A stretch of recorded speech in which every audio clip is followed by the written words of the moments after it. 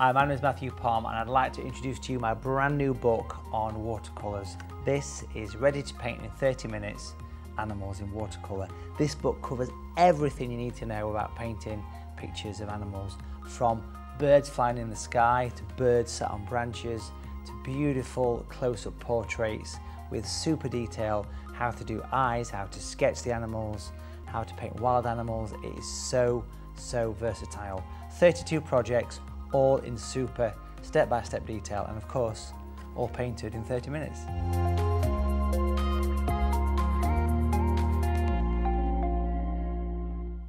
Hello everybody, welcome to the studio, the crammed studio.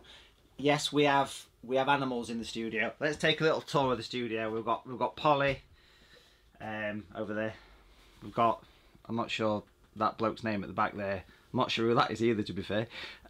He's definitely an animal up there, look at this. But we are surrounded by watercolour animals here today, folks. That's because over the past couple of years, and it has been a couple of years, I've been working on a new book published by Search Press called Ready to Paint Animals in 30 Minutes. And it's actually now landed in the country. The books are due in like any second now. So this is exciting. Look at that, shaking. And I've got goosebumps. Look at the goosebumps. I am excited, folks, because we are showing you an exclusive peek at the new book by this wonderful artist up here called Matthew Palmer. It's all good stuff. It's all good stuff. What I thought we'd do is we'd do a live, and there's no pressure. You can start your clocks in a minute. Clocks in a minute, yes. Your stopwatch is probably a better way to say that. We're going to paint a live 30-minute Blue Tit. Okay, I'm excited. Now, yes, I can smell it in the room, and I've got it sketched in ready, so that's not counted in my 30 minutes. But when we start painting soon, you can start the clock going. We have this sketched in, and I want to show you the sketch. Let me show you the sketch in case you want to have a go at this yourself, because it is very much a step-by-step demo. There's the sketch, folks. You can take a screen grab of that. You can pause the video, whatever. That's somebody ringing me there.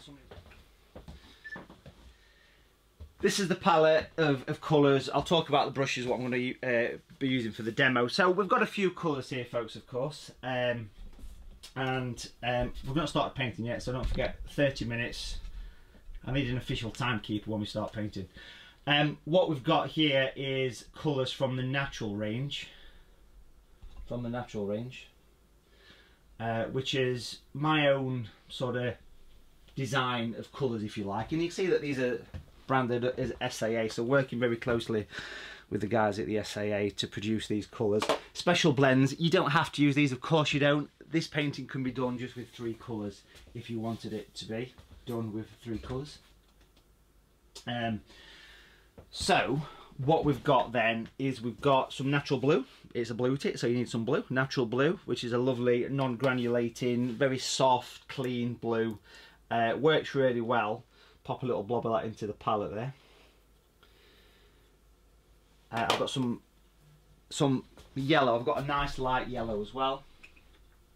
This particular one is natural yellow light, which is very similar to like aureolin cadmium yellow, but it's brighter. This is a much brighter yellow, so I've got a squirt of that one. It is the light yellow that I'm using here, so just be a little bit cautious about that one for me as well. Someone's desperate to get hold of me because the mobile's ringing as well, but luckily I turned that one off. We've got the light green here as well, natural green light, which is a beautiful colour designed to replicate nature, so a nice light green. Dark skin tone. There's 2 skin tones, light and dark. I'm going to use the dark one. I've already put some of that in there. And the staple colour, of course, the one that we use all the time, is natural grey, which was the first colour I developed, which was quite a while ago now, 10, 12 years ago, I don't know, something like that. Time flies. But we have this colour here, which is very much the shadow colour, so really important. It is mixed from primary colours. There's no black pigment in that, so it's not like Payne's Grey. It's very much a shadow colour. And we've got some white. Now I've got natural white here, but you could use opaque white or gouache or even goulash if that's what you want to do. But that's the colours ready to go. sketched in, stuck to a board. The paper is a 1/4 Imperial sheet of watercolour paper. It's stuck down to a board, and it's pretty much ready to go. You can see I've sketched it kind of central. I don't need to worry too much about having the animal fit in the entire sheet of paper, because what I want to do here basically is I want to just paint a vignette, or some people call them vinaigrettes, you know, where you kind of fade the edges. It's a 1/4 Imperial Matthew Palmer watercolour paper, which again you can get from the SAA, etc. And it's a knot surface, and it's £140. That's expensive. And it's ready to go. It's ready to go. So let's chuck some paint on. Let's talk more painting. So you can start your washes or whatever you want to do now. First of all, let's just prep a few colours. I'm going to paint in a little bit of a background, very simple background here. So I'm just going to get some green, pale green, and also we're going to grab some of the skin tone as well. So I'm just going to put those colours within the actual background here. Nice simple one, clean brush here. Back to the picture, and we're going to wet pretty much the entire sheet of paper here all the way through. I can hear the phone ringing in the garden. I literally, it's outside the studio. Probably someone telling me my house insurance is due for renewal. So what we'll do is we'll cover it. It's cotton paper this, which means it really absorbs the water. So a couple of coats is advisable, but it doesn't want a huge amount of water on. And then what we'll do is we'll take some of the green. I've got some kitchen roll in case we start crying. And then we'll bring it in. Nice pale green, just kind of twist it into the background, loosely avoiding the bird at this point, but it's nice to get some kind of colour in the back, to be fair. A little bit of colour just creeping in around the side, doesn't want too much. Then I'll grab some of that dark skin. I love that colour, really looks natural when it mixes with the green, you know, out of focus, distant style. Beautiful background colour. There we go. So that's the simple background. I'm just going to grab a size 6 brush at this point as well. I want to get closer into this now because we know where we're working to, so I'll get closer in. Yes, it's live, so there's no actual editing as such here. You know what I mean, don't you? And we are ready to bring in that little branch at the bottom. I'm just going to bring that little branch in at the bottom. And actually for this I'm using a smaller brush, a number 6 brush, and a quick glance at the palette. I'm going to make a little bit stronger dark skin and also some grey as well. So this will give you an idea. I mean, this bird is not in the book, this is an extra one, but it'll give you some kind of idea of what the sort of style of work is in the book, you know. I'm just going to very loosely bring this in while the paint is, or the paper is a bit damp. It's a good idea to do this. Just literally work it in. That is dark skin. I want the paint to spread. I want it to spread. So a bit of a branch if you like. And then I'm just going to weave this thing through the back here. Get a couple of very, very distant out of focus branches, just kind of weaving in. It's nice to work outside. I'm using a number 6 brush. This one is an SAA gold brush. It's a lovely pointy brush. These are my favourite brushes. The gold range. I love the points on them. So you can see that we're just bringing all that in there, and just literally let it just, you know, branch off, and it's wet, the paint's spreading, perfect, just what I want it to do. Can't go wrong with this, can't possibly fail. What could go wrong? Apart from the phone ringing, nothing major.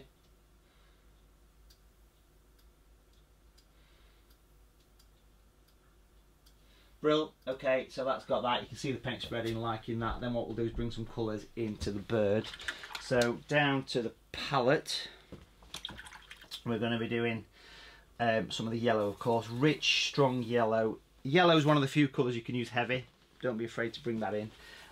This particular colour is Natural Yellow Light, which is a nice clean colour. I'm going to bring that one in pretty much straight away there. It doesn't matter that the painting's damp, it's drying as I'm talking, it's drying. So we've got some of this on the back here and around the breast of the bird as well. Again, number 6 brush, works around the collar. And then nice and crisp underneath the bird. It's not all yellow, there's bits of grey in there as well, but we'll get to that. This can pretty much go all the way to the back, towards those tail feathers of course. Now it does help that the painting is a little bit on the damp side here, because it's kind of softening the edge, which is a good thing for this actually. And that is where I want to stop at the minute. So that's the yellow. Clean brush again, couple of taps, and then blend it in. Or we should probably say feather it in for this probably, but we'll bring it in, and get this thing all nicely blend in. We'll come round there as well, and literally just using a bit of water. This is Derbyshire water, this. You can buy it in bottles, Derbyshire water. It's called Buxton. Try it, paint with it, it'll improve your painting. Almost as good as that stuff that's coming out on the 1st of April. Watercolour water. I've got the grey here, got the grey. I'll drop a little bit of grey in, because there's little bits in there. Again, natural grey's got red pigment in it. It stops it going green, because if you put a grey with yellow, you tend to get green, but this one you won't, because it's got red pigment with it, and that prevents any green issues. That's going to come right to the edge as well, because like I say, it's not just yellow. It's got, you know, there's grey feathers in there as well. Same on the back here, little bits of grey coming around there. It's nice to work like this because the painting is wet, it's all nice and fresh. We'll get closer into this now, we can see what we're doing here. Beautiful. Can't go wrong. And then we'll bring that in. And a little bit stronger with the grey at this point, so I'm just getting a stronger paint here, because I want to go darker underneath the wing, almost creating a shadow under there. Would be quite effective. Clean the brush. I'm going to wipe the brush on some tissue a few times, and then I'm just going to soften all that in, blend it in. If your paint is too dry to work with this colour in, just reactivate it with a bit of moisture. Check your brush. Is it me or is it moist? And then we'll bring it in, and we'll just basically, you know, brush it in, work it in. The grey and the yellow are both what I'd call fugitive colours, so they're not, you know, strong colours by any means, but they're not permanent colours. You can quite easily reactivate them at any time. We're going to get that blue in very soon as well, a bit of blue on a morning. Let's come over this side, get a bit of colour just over this back of the head here. Doesn't want a huge amount. And then again, just water and spread it in. Get some shadow work into that. Beautiful. Can't go wrong. Let's get some blue in, folks. Down to the palette for a sec. I reckon we're about 7 minutes in. We're doing all right. We're doing all right with this 30-minute watercolour. There's no pressure, you know. If it takes 31 minutes, you can get away with that. We've got some blue here. This one is natural blue. It's just a clean, bright blue. It's very finely ground, so it doesn't granulate that much, which is good. We've got that. We've also got some of the green as well. I mentioned natural green light at the start, in the chaos of the phone ringing. We've got it here. I want to bring a little bit of that in as well. We've got the grey. We'll make the grey stronger. And basically, let's go for this. Let's get the blue, because that's obviously one of the main colours for this. Let's go to the top of the head. Again, we can get a bit closer into this. We can kind of fill the screen here with the picture. There we go. So if you're watching this back at a later stage, yes, it was all filmed and broadcast live. So it's a nice thing doing live broadcasting. It's good. You should try it. Bring it across. Top of the head.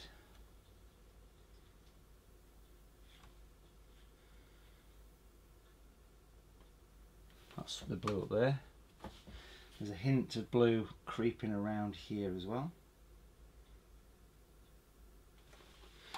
Get the water on the brush again and just gently feather all that in.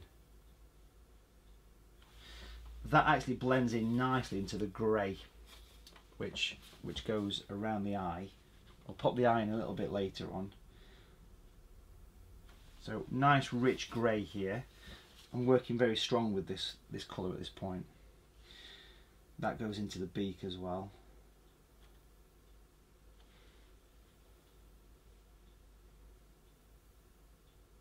There you go, and then we'll bring that round. Don't be afraid to use the colour heavy for this.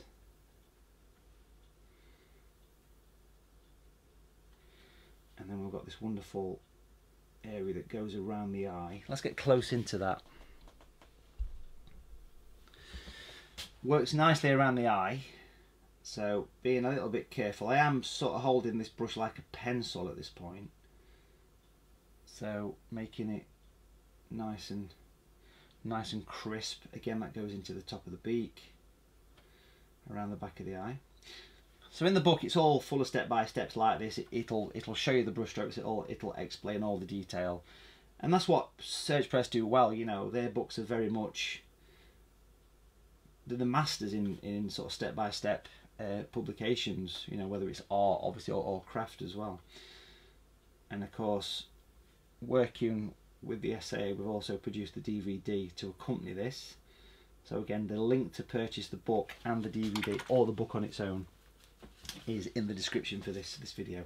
I've just cleaned the brush out here, and I want to soften the top of that beak down, and just ever so gently tickle the edge, just ever so gently, slightly feathering it down, ever so gently. We're also going to drop some grey across the top here as well. There's a little bit of grey creeps in there across the top of the head.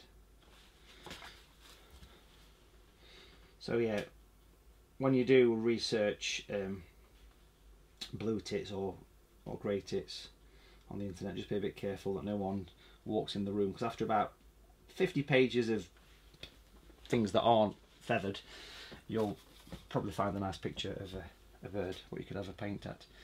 We'll come back to the beak a little bit later, but that's a good starting point. The head, you can see it sort of hopefully taking a bit of shape. Let's bring some of that blue in. Let's bring some blue, come back a little bit there. We'll get the blue. Natural blue is what I'm using here, remember. Not massively strong with the blue, to be fair. And the wings have a huge chunk of blue in them, so we're going to bring that in. Bring it in down here. It also comes around there very nicely as well. There's a touch of green going to creep in here, and some grey as well, so stick with us. The tail feathers are very blue on blue tits and grey tits as well.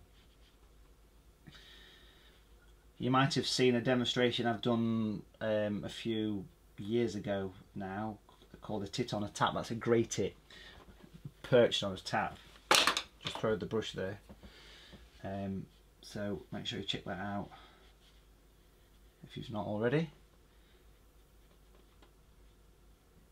Let's bring some of that green in. There's a bit of green here, it creeps in around the back. So it's the way you work is you loosely block your colours in. I'm onto grey now as well. Loosely block your colours in, and then you can kind of work it all in afterwards, because it's not, watercolour's fairly easy to blend. It depends what paper you're working on. If you've got a good quality paper, because that makes the biggest difference, if I'm honest. It's the paper that makes the biggest difference. So just make sure that you get a nice paper like this one. This is just sort of branded up as Matthew Palmer paper, but it's a lovely cotton surface to work on. Make sure you check it out if you've not. I know lots of you like using it on the live workshops that we teach on a weekend and things like that, so give it a go. I've just got a damp brush here, folks, and literally I'm just blending in. I'm going to get some detail in, of course, but at this point just water. I'm wiping the brush through tissue. Remember the moisture that we said? A damp brush is better than a wet brush, and we're going to just blend all this in at this early stage. Nice. We'll come back to that once it's had a few moments to dry, but I'm just going to bring in a bit of extra grey here on the edge of that wing, just while it's damp. But we can see that the colours are starting to come. No detail yet, we're getting there. While that's kind of settling in, drying off, let's go for the claws and a bit more work on this branch as well, the feet. I've done my research. I've watched Jurassic Park, so I know that the birds are related to dinosaurs. So that's why you get that nice kind of, you know, thing, sort of nice, sort of scaly kind of detail coming in. I'm going to pop a little bit of a shadow across this log branch. I don't want a huge amount of this. It's not a log, is it? Definitely not a log.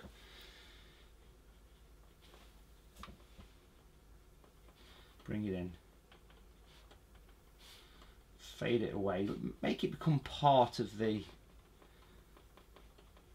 branch. There you go. Just let it disappear. It just gives a base. I love the fact that you can keep it soft and everything. Like I say, we'll come back to the detail on the wing and stuff a little bit later and all that jazz. But I do want to put a first wash of colour on the claws and the legs. We'll get close into that. Quick palette check. Natural grey is what I'm using it quite strong here as well. Quite dark feet on most birds, to be honest. It depends.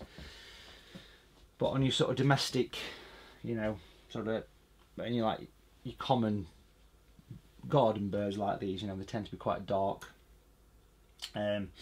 So yeah, working down, this is just grey I've got here.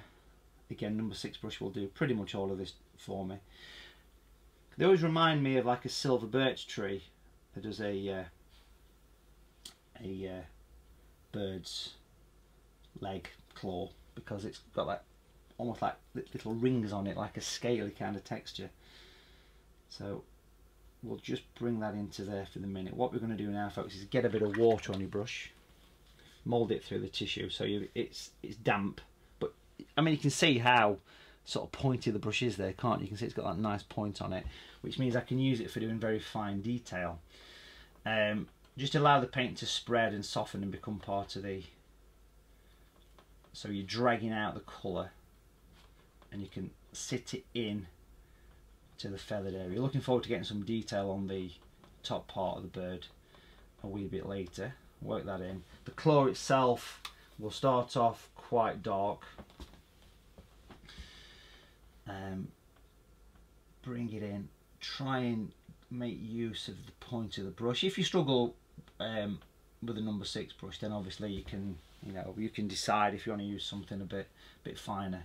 They're very menacing, are the claws of the birds when you look close at them. Robins have really vicious looking claws. It's a good job they're friendly. Now what we'll do is we'll add a couple of little rings and things to this, just to give it a little bit of character. Great, and then we will come back to that. Love the shadows, that gives you a nice base. I'll put some light in that, because light is still to come a little bit later. Let's start to pull in some detail. And it's pretty much going to be grey to start with, so exactly what I've just been using. Always a good idea to get some shadows in place. Very dark, working underneath the wing there, because I want to get a lift to that. So we'll go very dark under there, and don't be afraid to use the colours quite heavy. Again, water on the tissue. Now it's pretty much dry as a picture, so I can blend in colours quite easily. Taper all that off, and then just put some little random flicks of your brush just wherever you feel. That's working quite nice. Also a nice dark edge coming down here, which separates the two sections of the wing. So again, it's just using natural grey for that. Water on your brush, blend it out. Now, like I said, it's not just about birds. I mean, birds are popular. There's no doubt. People do love painting them on the virtual workshops, etc. But there's the book's got safari animals, wild animals, domestic. You got cats and dogs in there as well. You got leopards, lions, tigers. It really is rammed. It was the most work I think I've ever put into a book, purely because of the amount of content that's in it. And it doesn't waffle on. It literally gets straight to it, which is quite surprising because I tend to waffle on a lot, but it doesn't waffle on too much. So just grab a copy and enjoy it. Let's add a couple of little shadows to this section here, to the top. Doesn't want a huge amount there. And there's a bit of lineage across the back here as well. A couple of little extra shadows. I'm going to bring a little bit of darkness down that edge as well, a little bit underneath.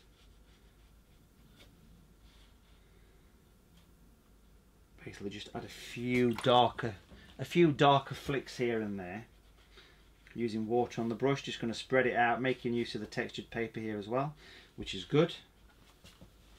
I'm going to get that eye in because at the minute it's a bit of a zombie bird, but obviously the eye is still to come. Anticipation, all that stuff. I picked up some of the green on the brush here because it's nice green down that back edge. Bring a little bit of that in, bit of texture. And if we pick up the grey and actually make the brush go, you can see this or not, make the brush go a little bit. Look at that, beautiful. Splay the bristles. And we'll get close in because I want you to see this, and this is where you can either make or break the picture, because if you're not careful you can make it look a little bit too dirty. So just a very light skim even over that area, just to give texture to those feathers. Does that make sense? So it basically adds a little bit of texture to it, and it really does add quite a nice bit of interest. Again, I want to go really dark on there. Beautiful. Let's get the eye in and do a little bit more work on the beak as well. We'll get close into this. Nice and strong for the grey. I'm sure you realise that. The darker the better for the eye.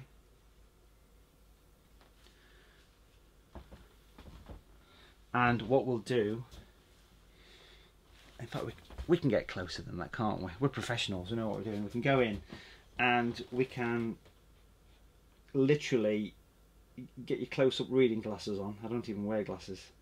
But working around the eye, almost completely outlining it. If possible, try and leave a thin edge. Don't worry too much if you can't. And then what you do is you leave a bit of a light area.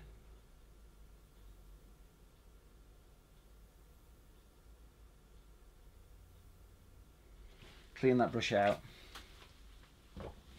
And then fill in. Connect the colours together.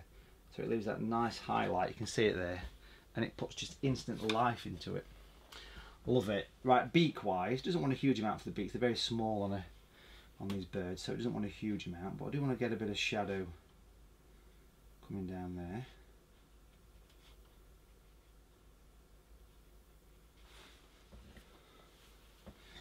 And then I've literally just dampened the brush again.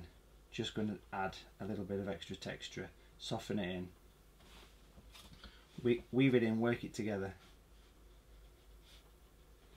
And anywhere I feel I want to get extra darkness, I've got the option to do that.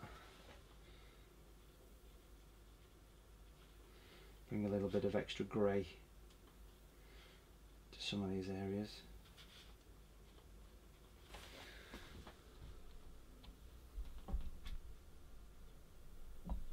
Looking like a very healthy looking bird. Plenty of worms gone in there, let me tell you. Is that what these eat? I assume so. Let's bring some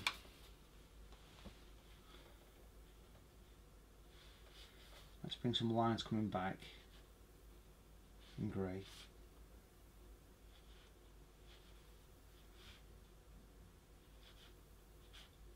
And it depends what style of artist you are as well, don't it? You know, when it comes to this sort of thing. For me, I like detail where it matters, you know, like in the eye and the head. But then the rest of it, you know, you can just kind of add a few, you know, random lines, which your mind fills in the gaps. I always think with painting, especially watercolours. Like if you're painting a cottage, for example, you don't paint every single brick of the cottage, obviously. A nice bit of darkness just comes around there.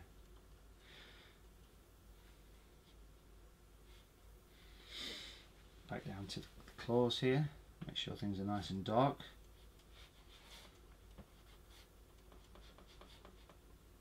Love the shadow. The shadow really works well on this. Bit of extra texture.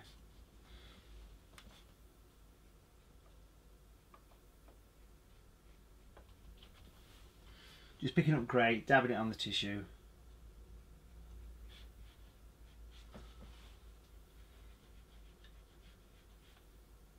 And weaving it around, because there's quite a lot of grey feathers around there, following the shape of the bird. Now, what I want to do here, folks, is give this picture just a very, very quick dry, because I'm going to put some highlights into this thing now to finish off, and that's going to really make quite a difference, making sure the eye's nice and dark, of course. But that's all looking good. Let's give this thing a bit of a blast with the dryer. Now, the dryer that I use, it's one of those. Well, it looks a bit suspicious. It's got two settings on it, but it's actually a craft gun, a heat gun, because it's not as noisy as a normal hairdryer. That's why I use it.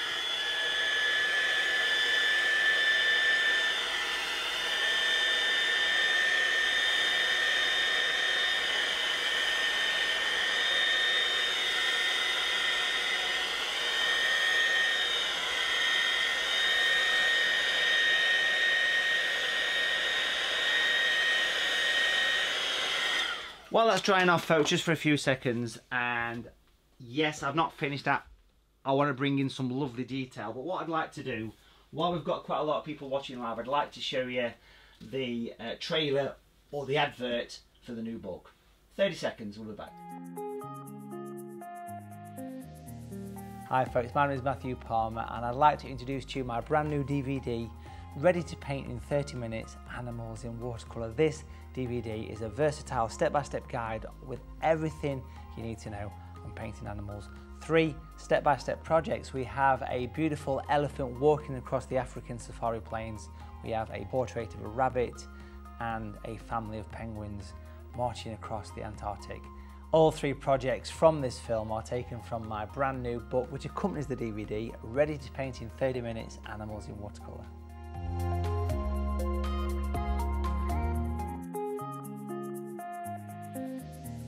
Hi, my name is Matthew Palmer, and I'd like to introduce to you my brand new book on watercolours. This is Ready to Paint in 30 Minutes, Animals in Watercolour.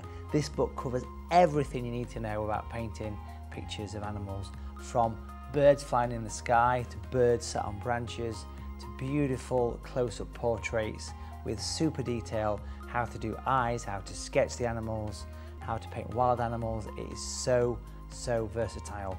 32 projects, all in super step-by-step detail, and of course all painted in 30 minutes. So there you go, folks. Well, it's all nice and dry now. It's all nice and dry. It looks like a nice healthy looking bird, but what we're going to do is add a little bit of light to this. Now there's a few ways of putting this in. You can obviously add white paint, which I will do, but also using something like a lift out brush, and this particular brush here is my own lift out brush, if you can get the focus to come on that there. It's Matthew Palmer lift out brush. This one is the extra large one here. It's a special brush designed for taking paint out, and literally all you need is a few highlights.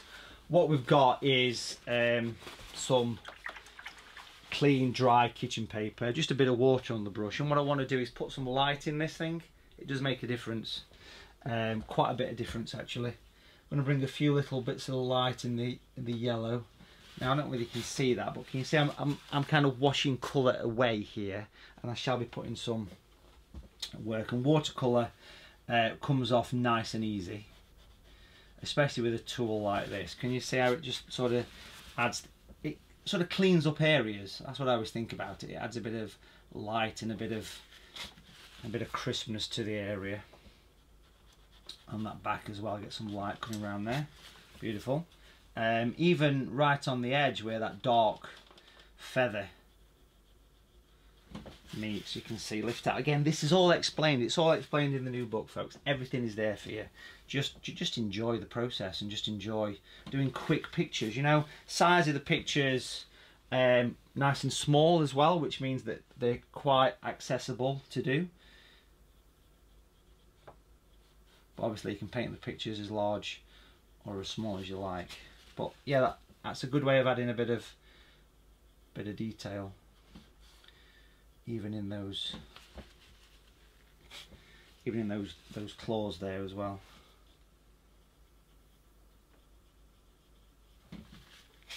So it all follows the shape. And then let's drop down to the palette. I've got a scrap piece of paper here, but I'm going to use some natural white. You could use opaque white or gouache for this, or even white acrylic actually. But a little bit of white there, just on the scrap. And the reason I put it on the scrap paper, because you want to be using white paint fresh, ideally, from the tube, okay?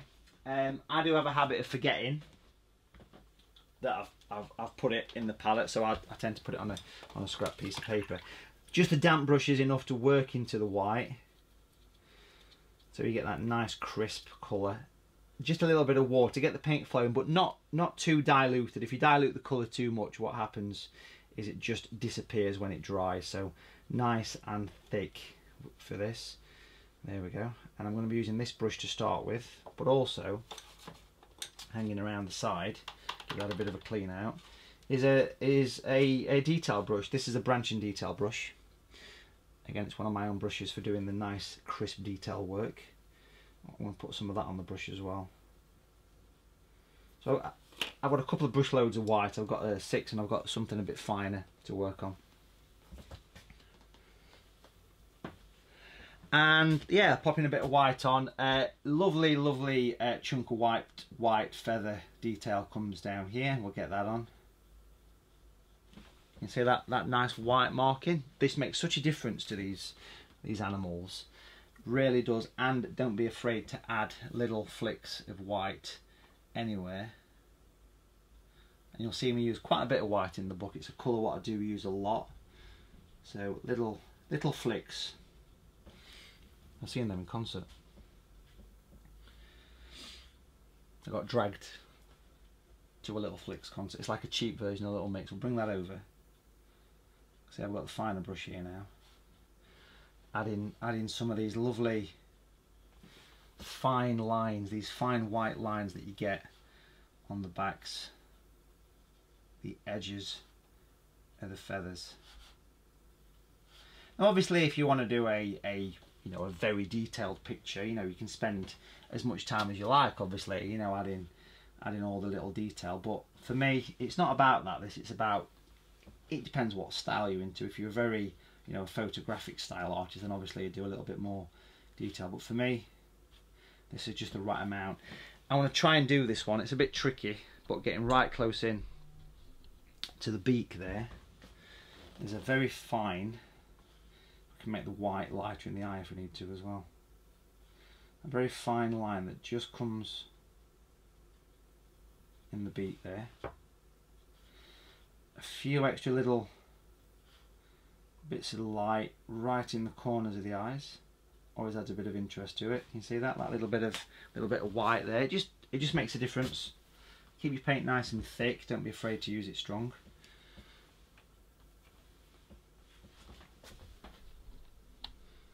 We're just about at his half-an hour mark now, aren't we? Pretty much there. Pretty much there.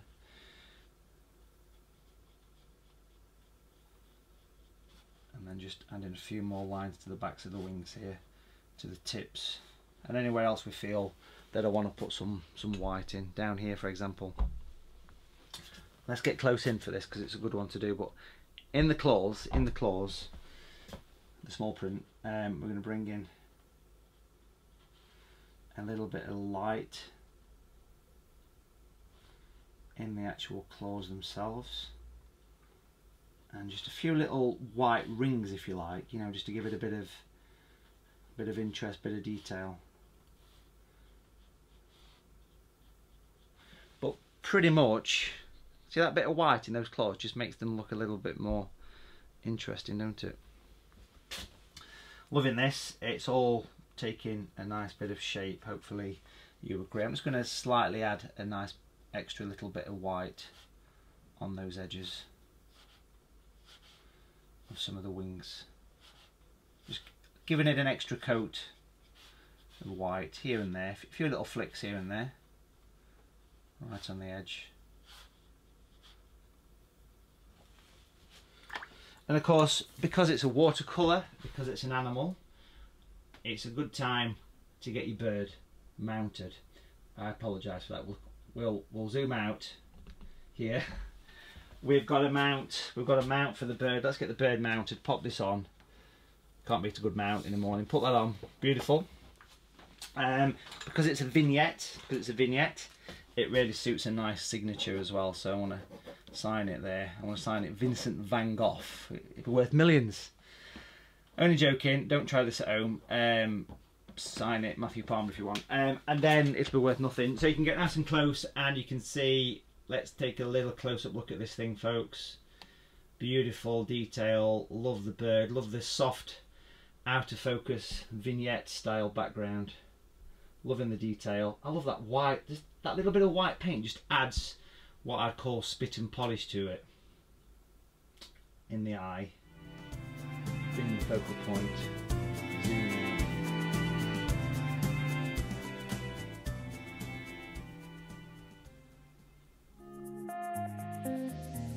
Hi, my name is Matthew Palmer and I'd like to introduce to you my brand new book on watercolours. This is Ready to Paint in 30 Minutes, Animals in Watercolour. This book covers everything you need to know about painting pictures of animals, from birds flying in the sky to birds sat on branches to beautiful close-up portraits with super detail, how to do eyes, how to sketch the animals, how to paint wild animals. It is so versatile. 32 projects, all in super step-by-step detail, and of course all painted in 30 minutes.